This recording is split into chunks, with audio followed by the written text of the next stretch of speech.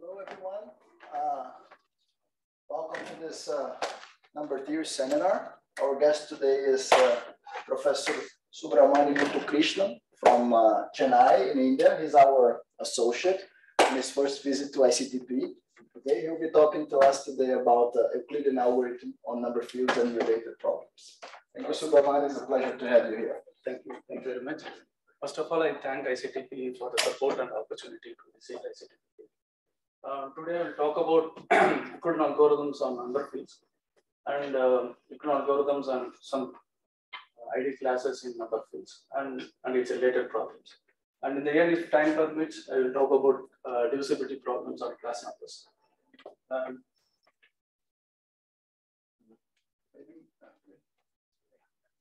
Let's first define what is a Euclidean algorithm. So let K be an algebraic number field for us, and OK be its ring of integers, the set of all ring of integers.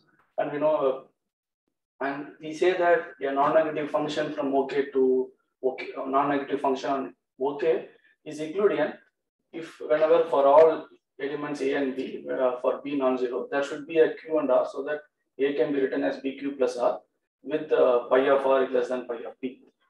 We can clearly see that this is just a generalization of division algorithm what we used to learn for Z. The question is whether in general, instead of OK, whether if we have an integral domain R or in particular for a ring of integers OK, whether we have a Euclidean function or not.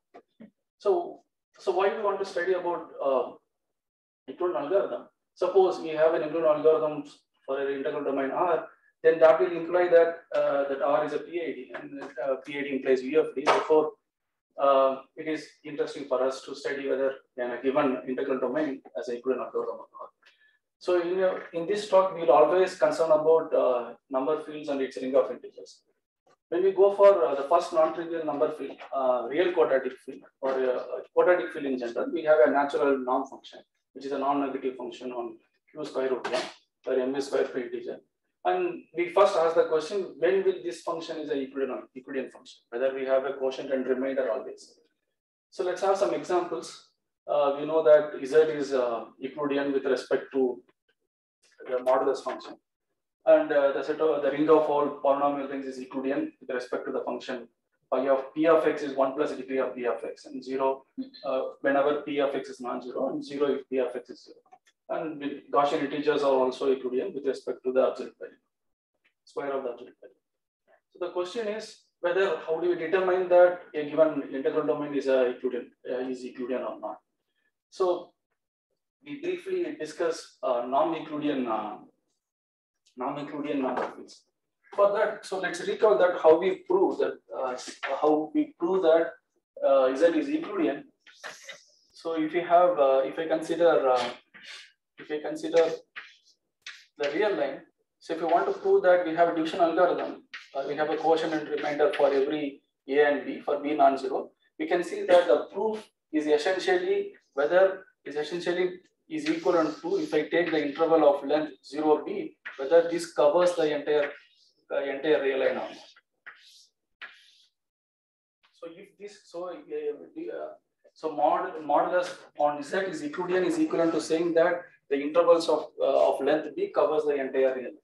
So based on this observation, we can define a Euclidean minimum of on any given number field K. So let's say that for any chi in K, we say that m of chi to be the infimum of norm of chi minus eta, where the infimum runs over all eta belongs to OK. And we define m of k, which is Euclidean minimum of k, which is supremum of m of chi, and where chi runs over k.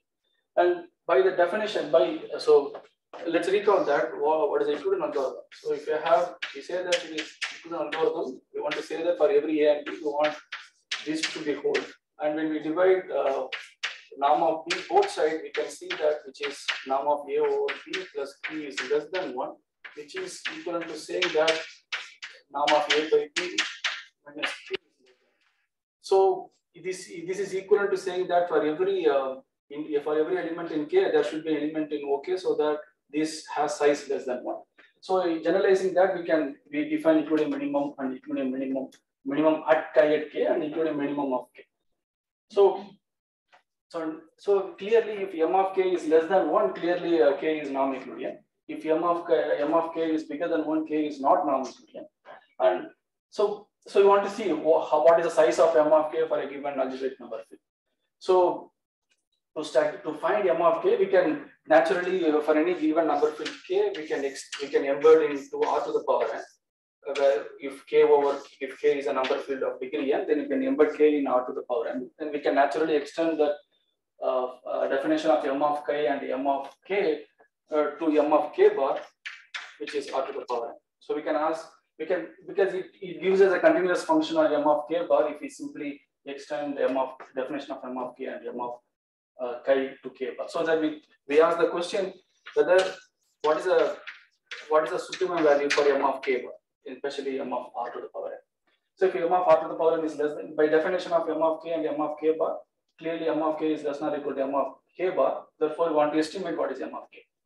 So there is a conjecture regarding Euclidean minimum at k. It says that for a total, if suppose k is totally real algebraic number, if totally real, I mean all embeddings of k are totally real. There is no complex embedding for that. With the discriminant d, and if the degree is at least 5, then we can say that then the conjecture says that m of k is bounded above by root d by 2 to the power n. And still the conjecture is open except for some special cases. And for non-totally real number fields, we don't know any conjectural bound for also. So it is only for the real quadratic. You said that degree is at least 5 or at most 5. You said something which was slightly degree is at least 5. Sorry.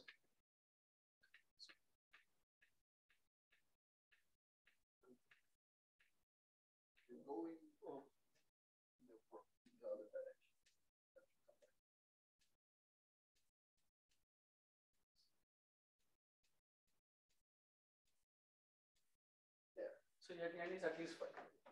N is bigger than or equal to. Okay, so it's 5. Right. Sorry. So n is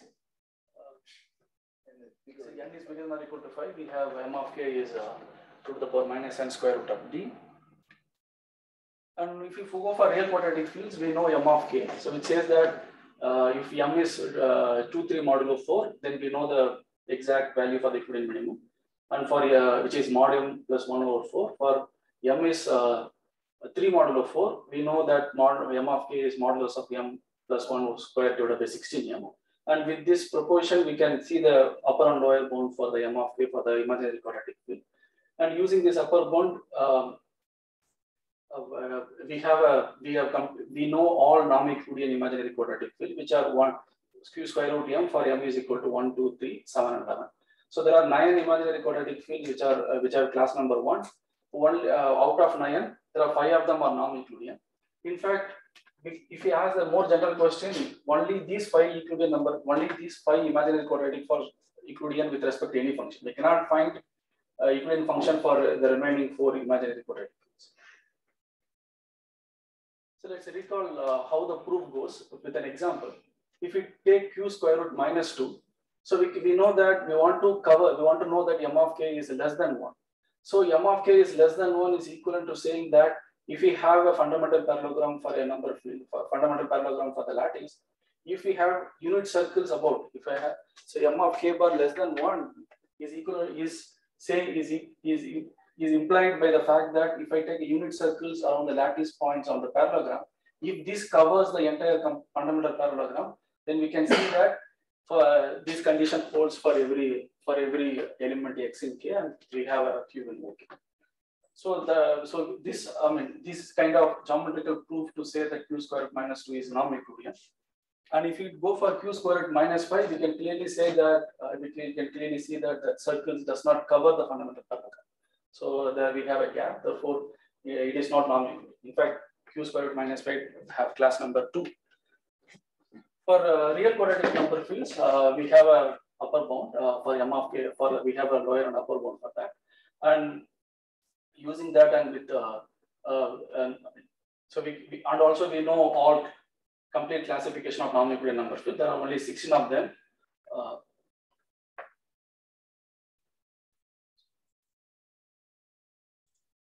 There are only 16 of them which are non-Euclidean. So, but we can ask the questions. We know that there are. We know that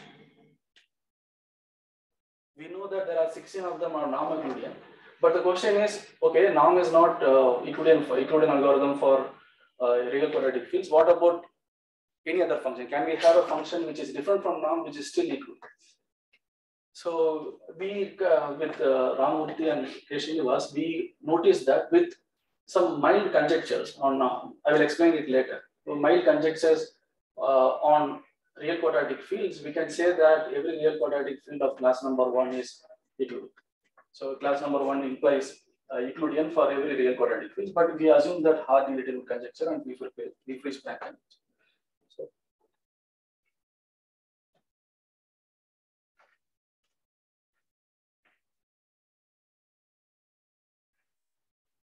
So hard relative conjecture says that if I take the set of all primes up to x in a arithmetic progression,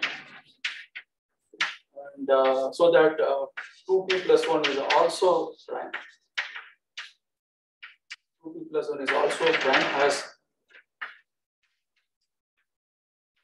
ordinarity at least x over log x as it goes to infinity.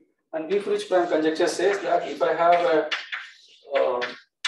unit in OK star, and if we look for the set of all primes in x, so that epsilon to the power p minus 1 is 1 modulo p square, and this cardinality is little o of x over log x. So we assume these we assume these statements, and we could able to see that real number. In fact, we have Euclidean algorithm for every class number 1 real quadratic fields.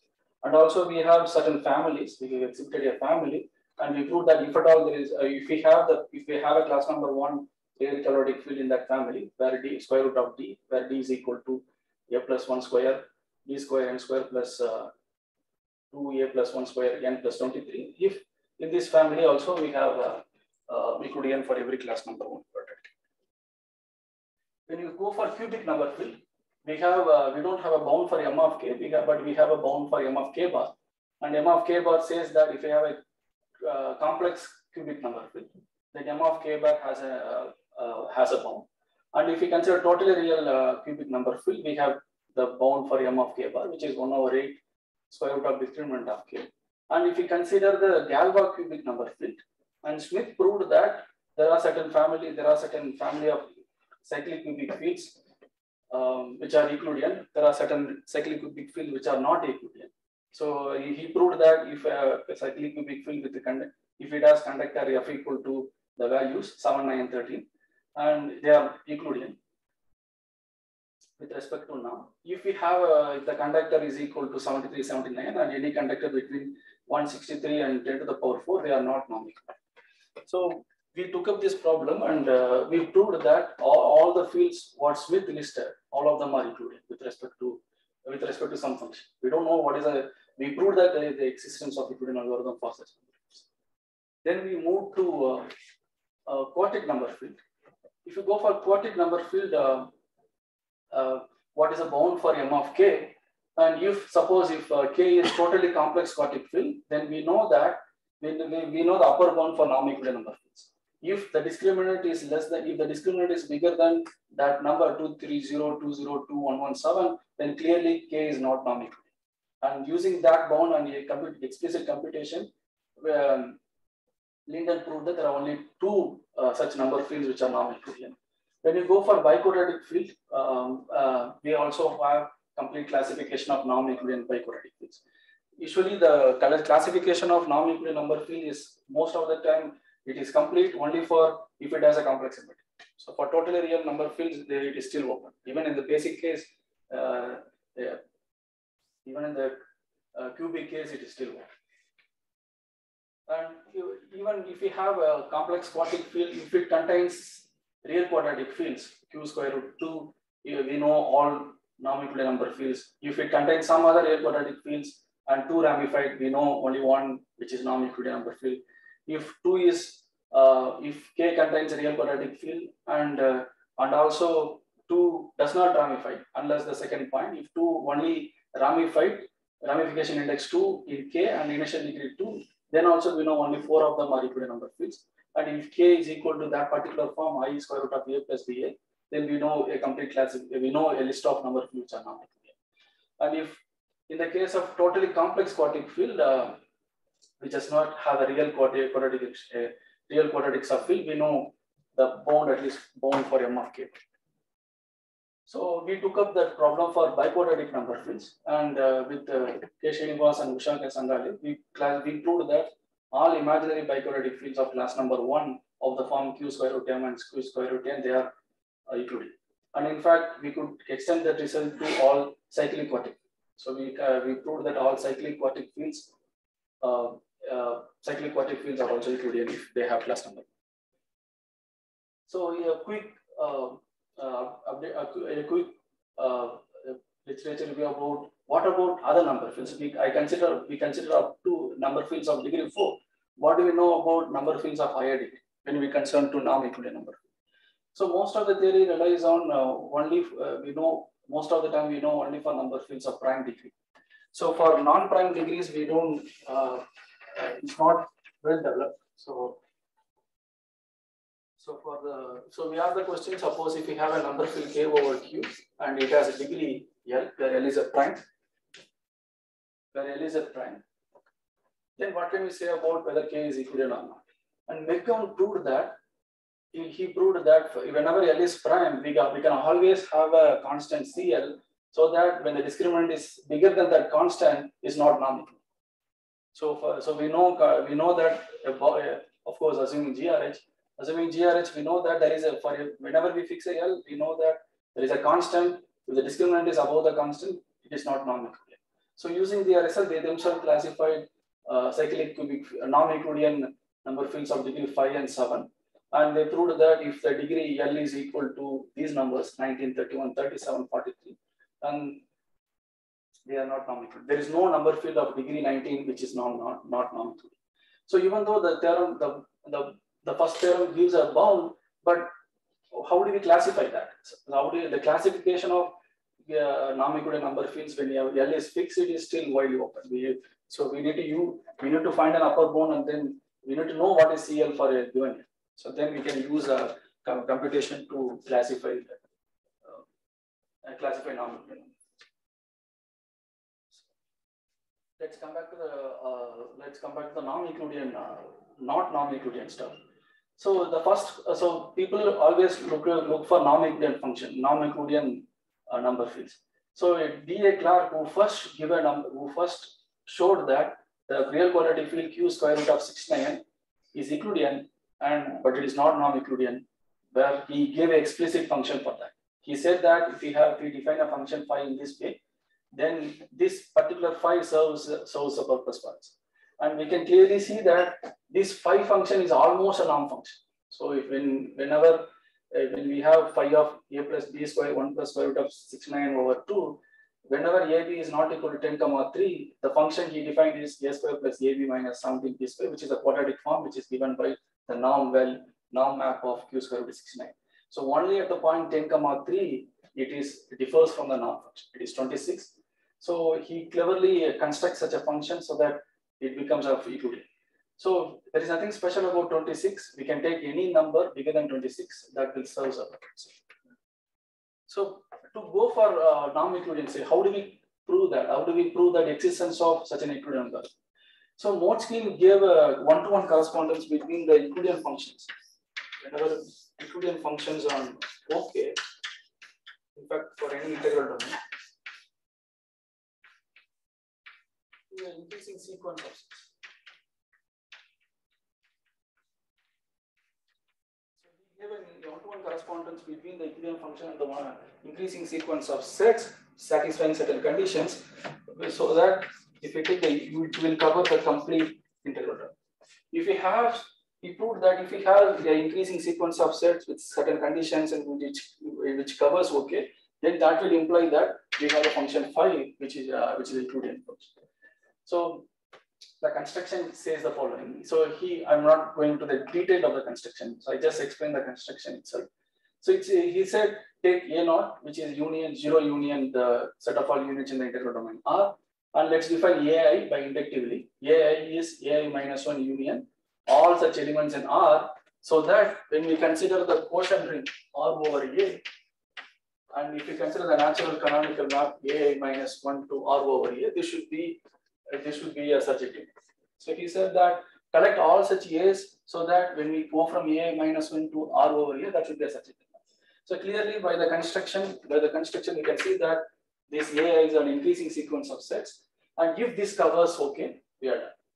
So for example, if you take Z, the A0 is 0, minus 1, 1. And then A1, so we need to look for integers so that when we go from A0 to Z over A, that should be a surjective map. And it is clearly, we can see that A0 contains 0, minus 1, 1. Therefore, A1 should contain integers from minus 2, minus 1, 0, 1, 2. So clearly A2 is numbers from minus 4, minus 7 to plus 4 and so on. And this says that we can clearly see that this covers Z, therefore that will guarantee that Z is a Euclidean. Z is equal. This is another way to show that Z is equal.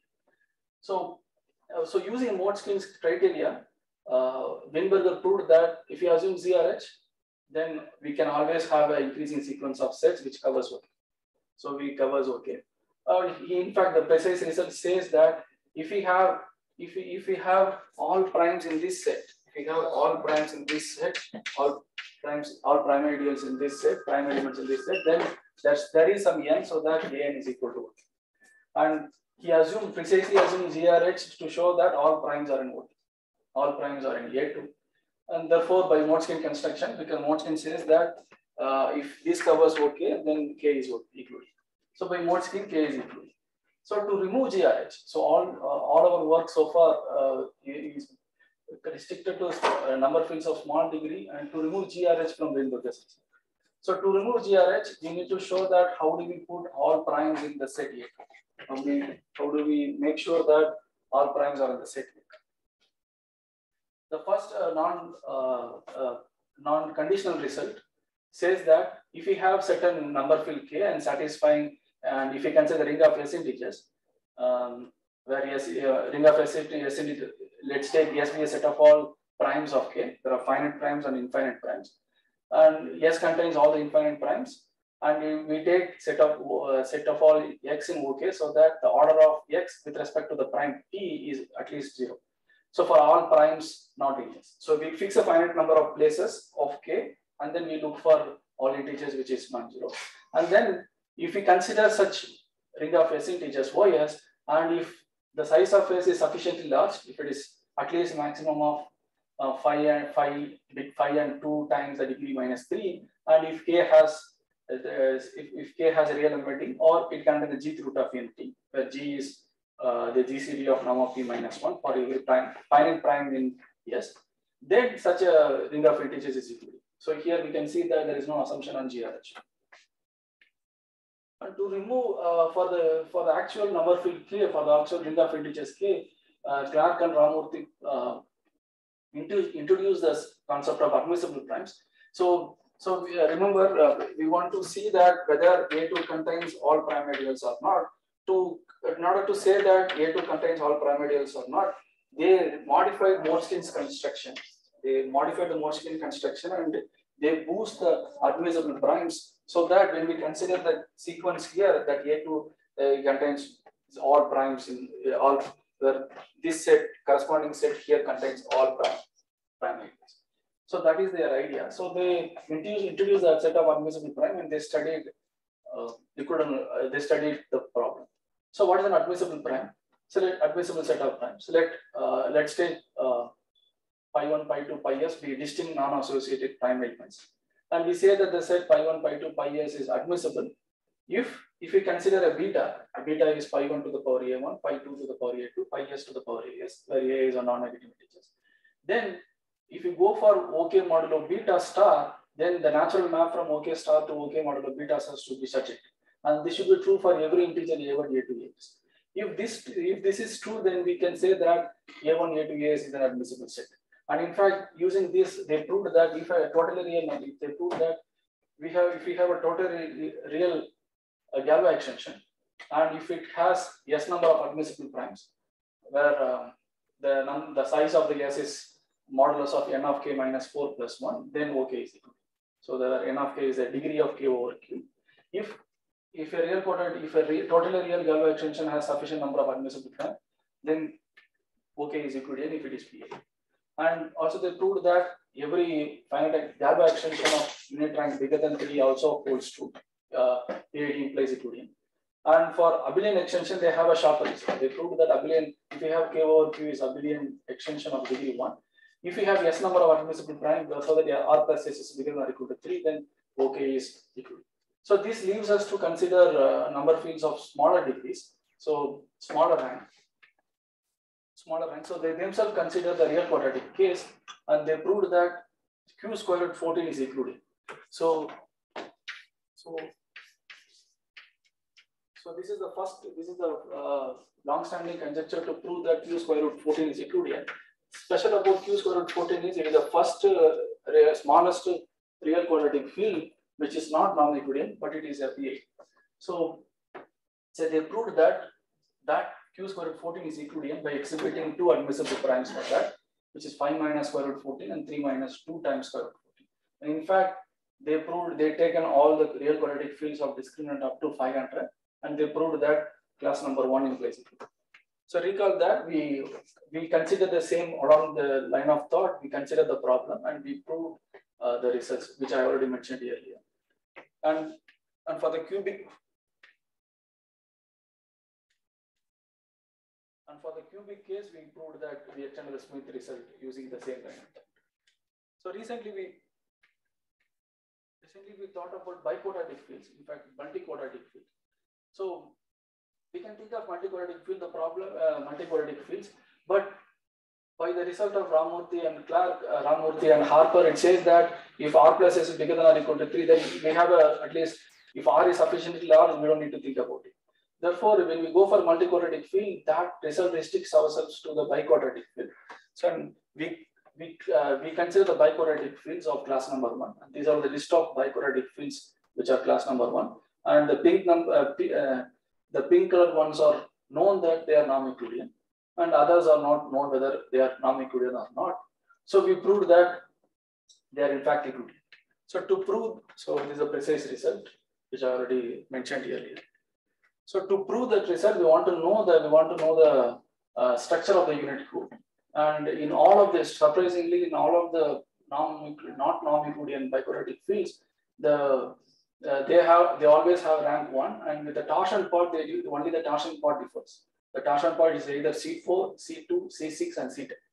So based on, so to exhibit an admissible prime, so we want to know,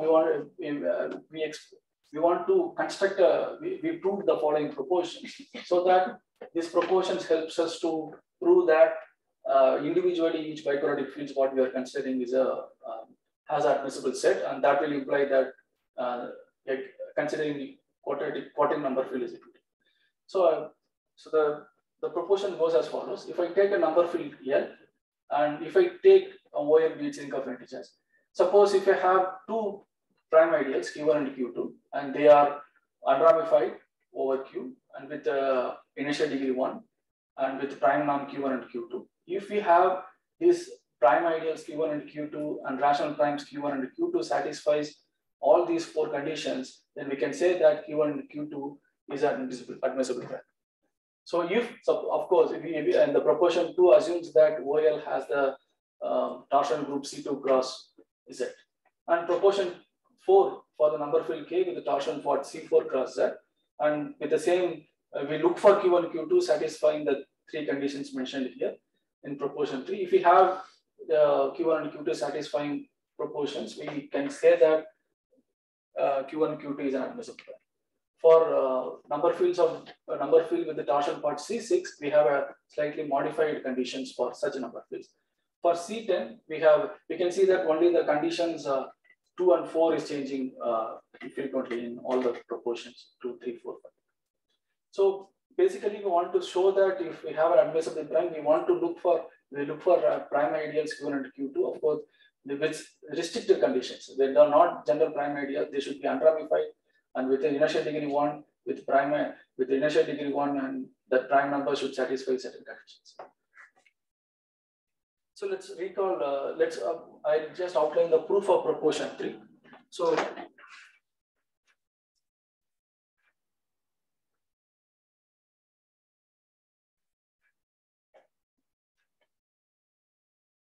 basically we want to say that OK over P1 to the power A1, P2 to the power A2, and star is subject.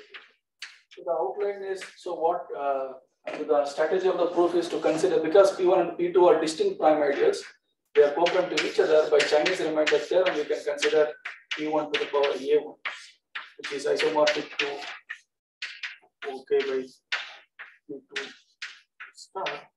So what we proved is that we have taken clear. So remember, we are looking for prime ideals which are odd prime. So when we have a prime ideal with odd prime now, this is a cyclic group. Both of them are cyclic group. So we are looking for an element in here so that it maps to an element alpha comma 1, where alpha is a generator for this group and 1 this group. And we are looking for some other element which maps to 1 comma beta, where beta is a generator for this group. So if we could able to find such an element in OK star which maps to element here, then we can clearly say that alpha epsilon to the power A plus B maps to alpha comma B. So the strategy is to produce whether we have such a unit in OK star which maps elements here. So these conditions follows by what we are assuming. So we assume such conditions.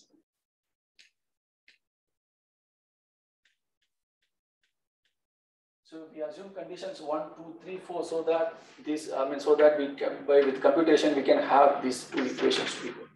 So that will make sure that we have these two conditions. That will imply that we have a map.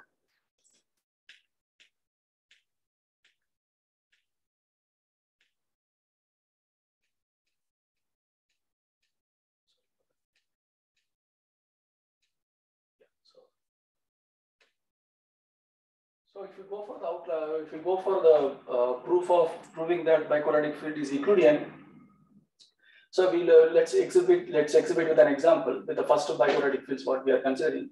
So we consider the biquadratic field q square root minus 1 and square root minus 11, and we need to look for primes which satisfies the 4 conditions what we have listed in proportion 3. So here in this case we can take P1 is 157 and P2 is 5 and look for its prime decomposition.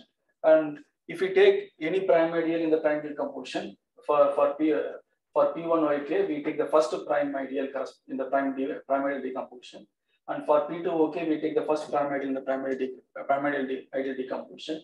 And with computation, we have checked that we simply check that whether these P1 and P2 satisfies the condition or not. So that's what we did in the proof. So we check that they all satisfy the conditions. And that will say that this particular number field, the first square root minus 1 and square root 11 is equal.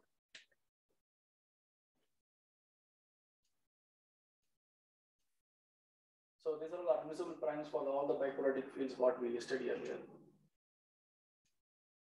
And this is admissible prime. So for cyclic quadratic fields, we need to deal with the same along the line, but with the different proportions and with a different computation technique. And recently with Usha K Sangale, we considered the last smallest number field what we are interested in, 6-digit number fields with the unit rank less than 3, and we proved that all such 6-digit number fields with the unit rank less than 3 are equal. So this, in fact, this completes kind of all abelian Galois number fields of class number 1 with the unit rank less than 3 are equal. So this completes the program. So we go to the second part of the talk. In the second part, we consider the generalization of Euclidean algorithm to the ideal class. So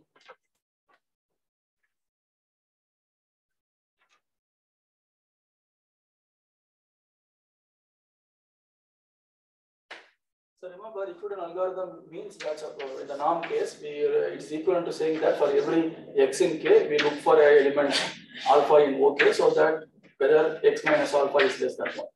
So that is equivalent to saying that whether we have for every x, whether we have an alpha, so that n of x minus alpha less than 1.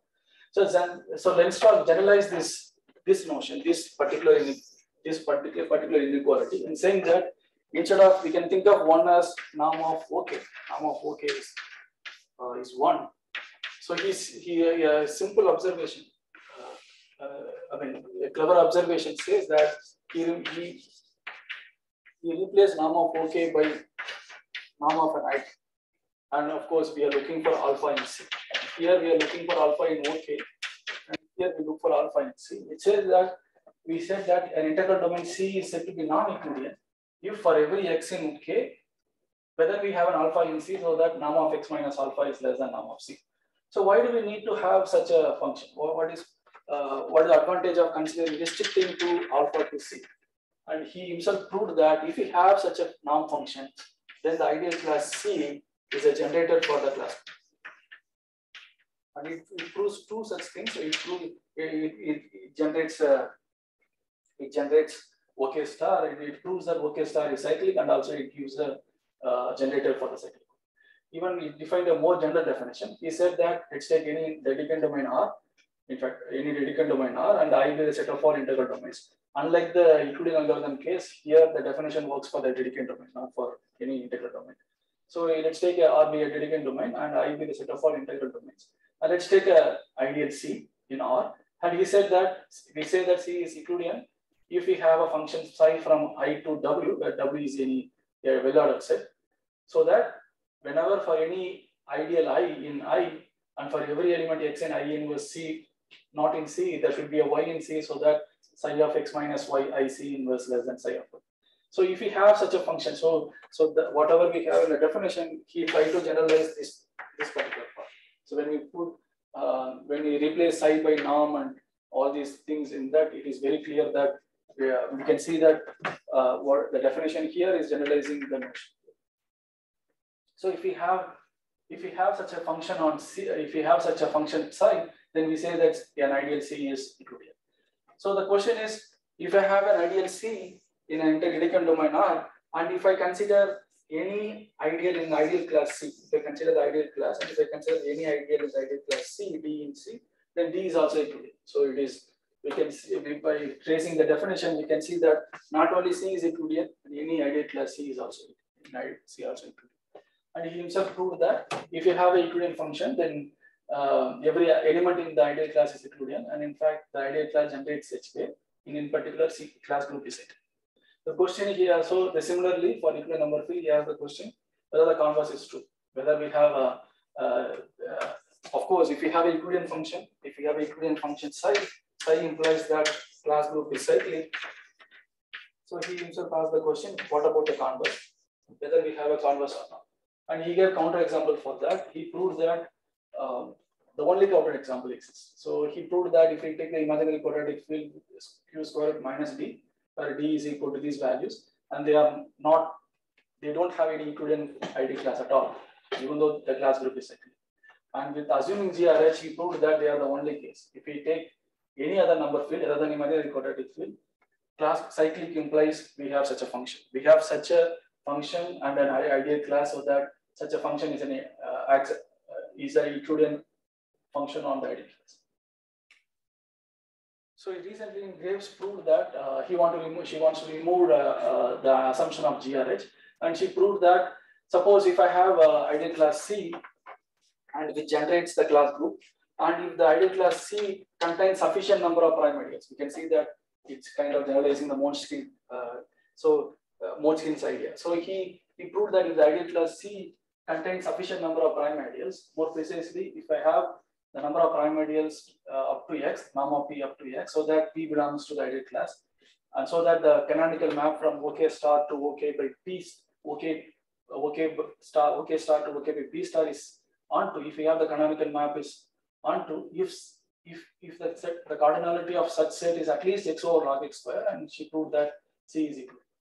And later Graves and Ramamurthy proved that if I have using above results, they proved that if I have a Galois extension with a Hilbert class field, Galois extension with HK be the Hilbert class field of K, and the Hilbert class field is abelian over Q, and with the rank of OK star is at least 4, then cyclic implies Euclid.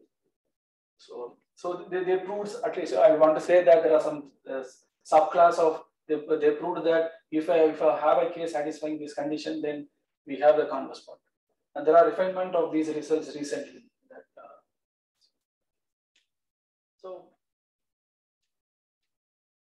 And with Jaitra Chattopadhyay, we are aiming to prove that explicitly giving a number field so that a non-principal ideal class has equity.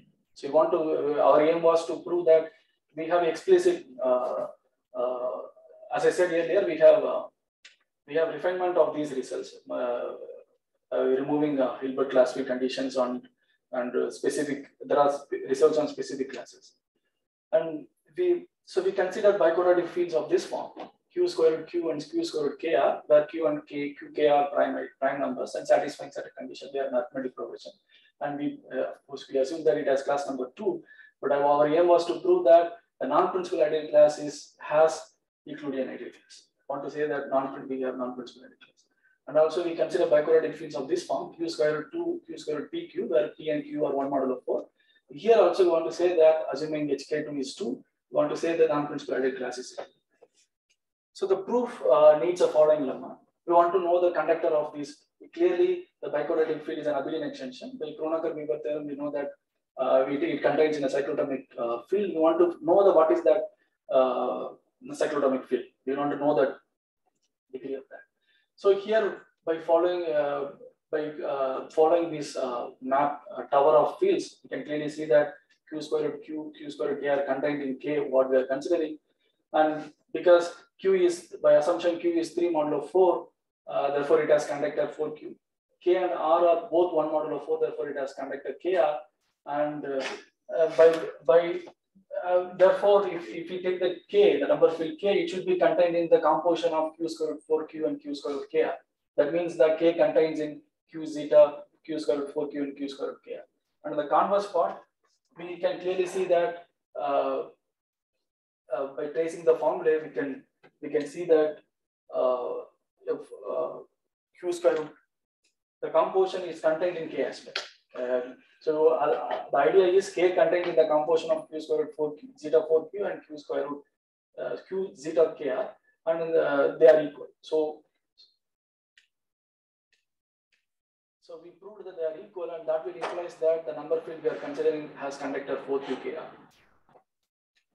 And the second lemma we wanted to prove that the explicit Hilbert class field for the biquadratic field, and we consider this the k prime, the triquadratic field q square root kr square root k square root r. We wanted to prove that k prime is a Hilbert class field of k, and because it has the k prime is a quadratic extension of k, and we are assuming that hk has class number 2, and we wanted to say that we simply need to say that a k prime over k is an unramified extension.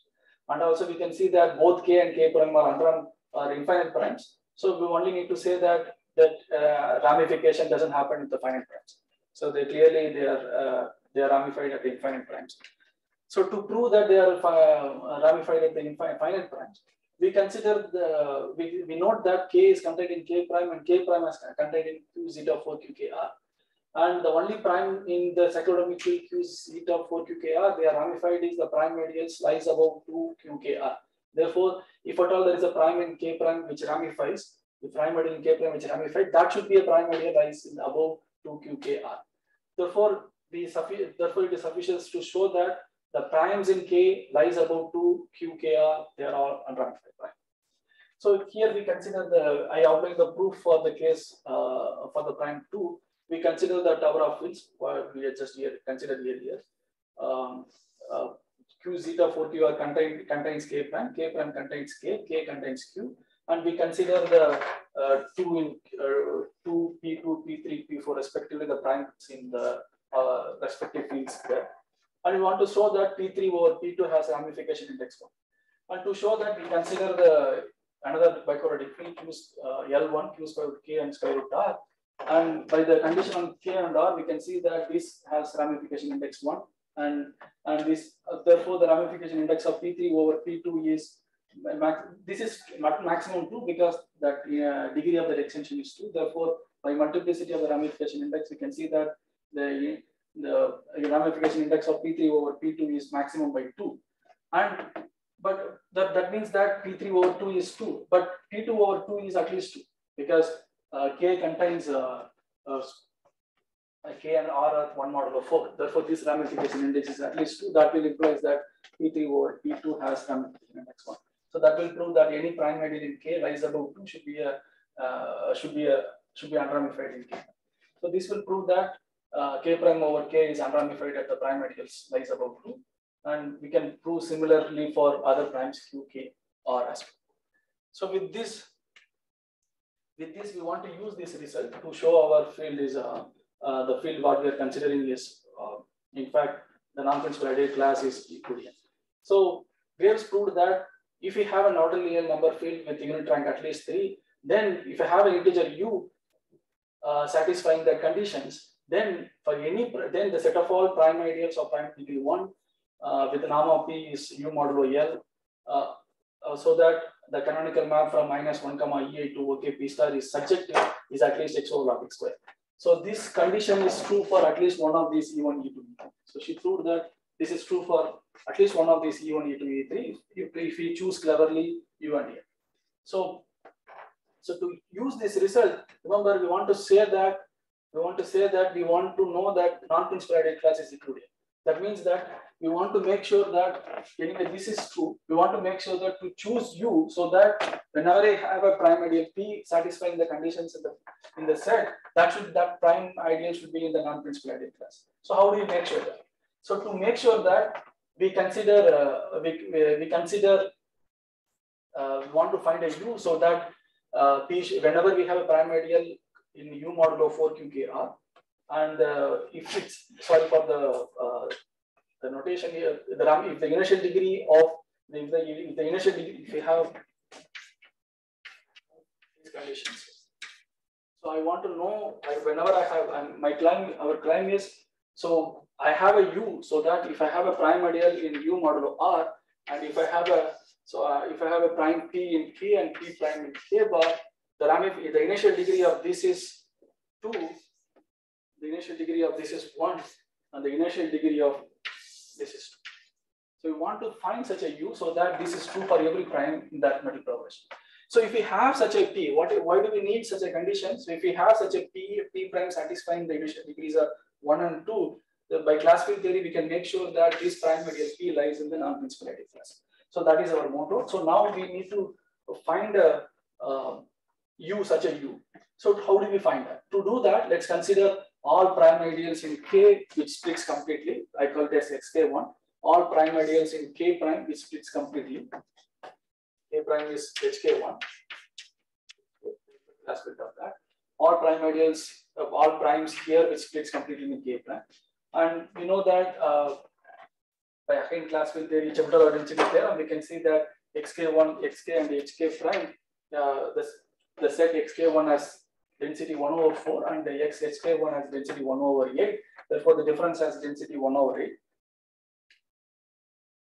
1 over 8. So remember, we want to find a prime integer U satisfying these conditions. So we translated the conditions what we required into this. So this is equivalent to saying that we look for primes so that we have that Q, what we consider in the quadratic field is a residue modulo P, and then K and R are non-residue modulo. So here, that's how the non-residue class plays a role here. So we want a P so that when we reduce Q modulo P, that should be a residue, and K and R should be non-residue modulo P. And of course, we need the conditions on U, the conditions on the hypothesis of the Graves result. That should satisfy the GCD of U and 16 QKR should be 1, and GCD of U minus 1 over to 16 KQR should be 1. So these two conditions we can translate into 9 and 10. And then we want to see whether we have an integer U satisfying 9 and 10. So here we make use of Pollock's result. Pollock said that whenever we have a prime bigger than or equal to 5, we have a non-residue less than that prime. Whenever which is conform to 3 modulo 4. We make use of that result to find primes P1, P2, P3. All of them are non-residues modulo Q, K, R respectively, so that the above equation 9 and 10 can be solved by solving the lab. So if we solve 11 and if we find a x0 which satisfies all the concurrent conditions in 11, and that if I take an integer which satisfies the simultaneous equations 11, that will serve our purpose of it. Then we can show that any u, any p in the arithmetic progression u modulo 4qkr will satisfies all the conditions what we supposed to know to satisfy that the non-principal ideal class is Euclidean. So that will satisfy.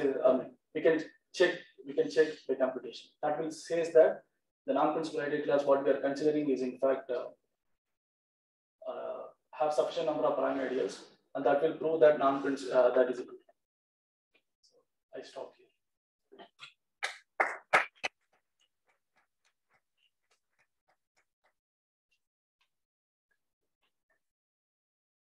Questions or comments?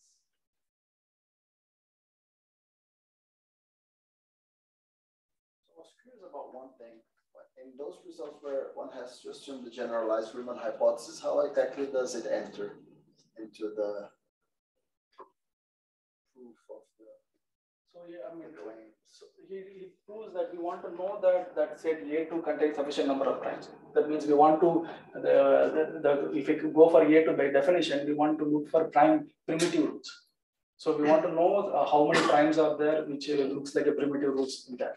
So then we assume GRH to say that we have sufficient number of prime ideals so that it has a primitive. So if you look for that condition A2, when we can discuss, A2 is set of all elements so that when we go from A1 to A2, all elements okay over here, that should be a certain match. So we have this says that we have a primitive in here. So that means we want to know the set of all elements, set of all prime ideal which have a primitive in here.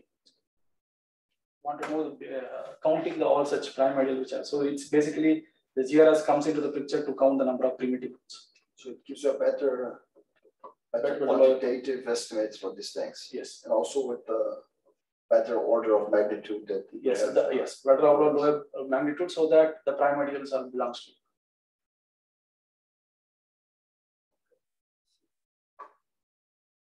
Other questions? Comments?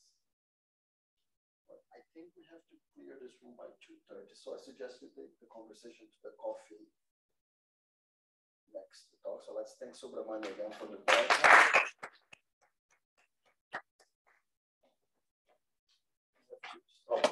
There's Subramani.